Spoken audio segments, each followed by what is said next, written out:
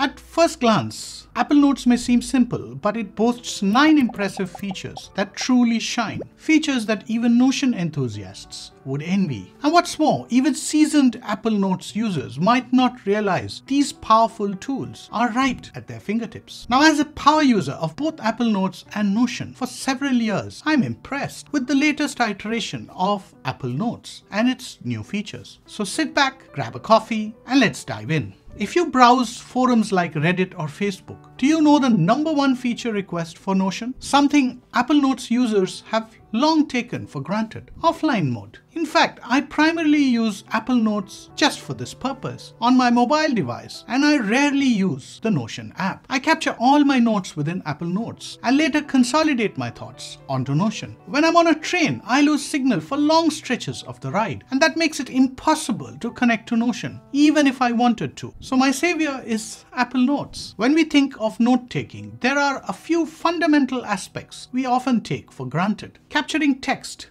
inserting images, and handwriting or drawing.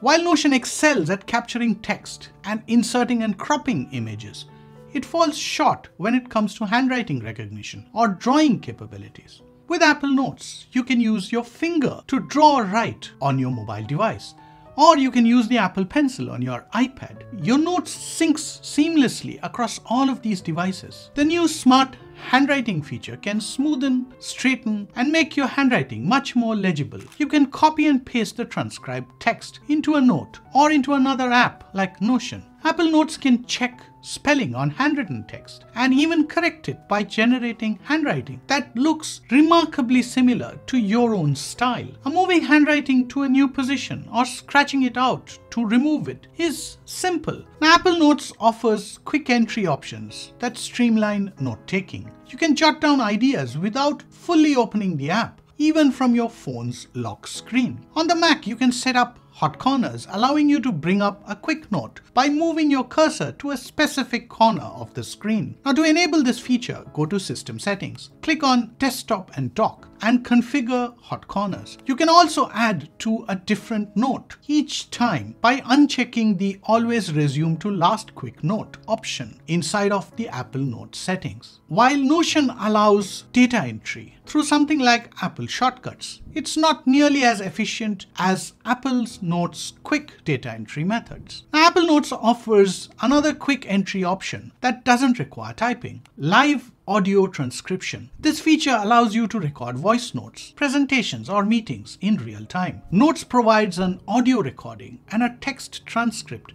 of the recorded content. Now, to use this feature, simply right-click and select Record Audio. A side window will appear enabling direct audio recording. To pause the recording, hit the pause button, and when you're finished, click on the Done button. Press the Transcript button to view live transcripts as you're recording. The recording will be embedded within the note. Now double-click it to preview it. As you play the recording, you'll see a word-by-word highlight in the transcription, synced with the audio. You can click on a specific part of the transcript to play from that point. At the top, you'll find a summary feature that concisely summarizes the transcription, powered by Apple Intelligence. By tapping the 3-dot menu, you can enhance your note with various options. You can add the transcription directly, search within it, copy it for use elsewhere. You can save the recording or share it even via AirDrop to your other Apple devices. Or you can save it inside a specific folder as needed. Now, sometimes we need to add more than just voice or text. It might be a receipt from your business trip or a document that you want to save for later. For this purpose, your iPhone doubles up as a document scanner. To scan a document, open a new note where you want to add the scan. Add a title and hit enter. Then you simply tap the 3-dot menu at the top and select Scan. The scanner activates instantly. Hold your phone above the document and it'll automatically capture and clean up the image. By default, it's set to auto mode. Now you can tap this setting to switch to manual mode, which I prefer for full control over the document capture. You can scan multiple documents in one session. After scanning, you can crop the image. Choose your preferred style. Could be color, grayscale, black and white, or photo. Finally, you can hit save and all the scanned documents are saved directly into your specific note.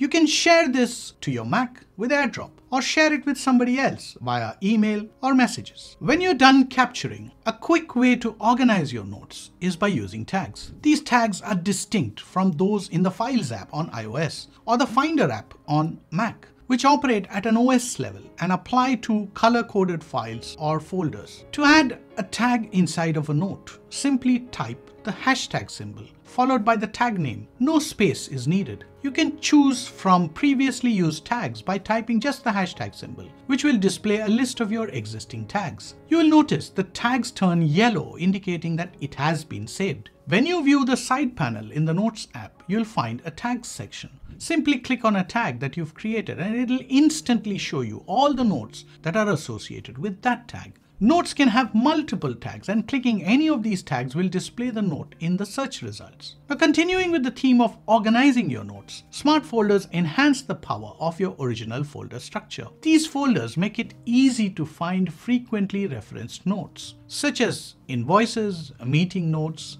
recipes, journal entries, work documents, or in my case, YouTube scripts. Creating a smart folder is simple. Make a new folder, name it, check the Make it a smart folder option, and specify the criteria you want the folder to use as a filter.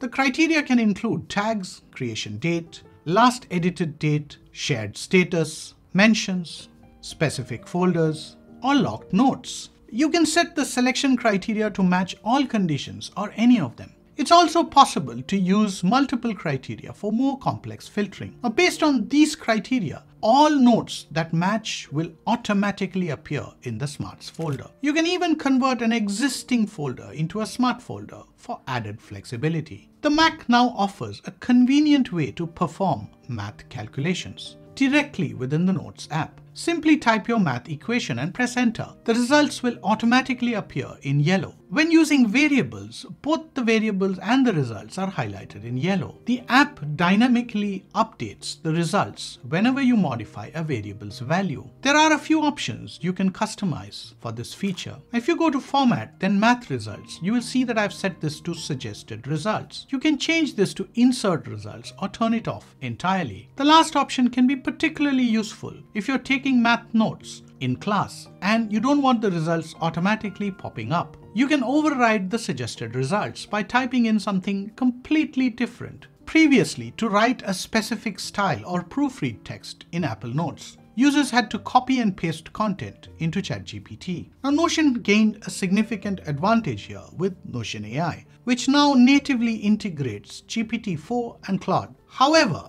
Apple Intelligence now enables users to select text, click the Apple Intelligence button, and receive several suggested options. Unfortunately, Notion hasn't allowed Apple Intelligence to work within this app. To become a power user of Apple's most underrated free app, you should watch this video. And to automate all these shortcuts and introduce macros into your workflow, you should watch this video.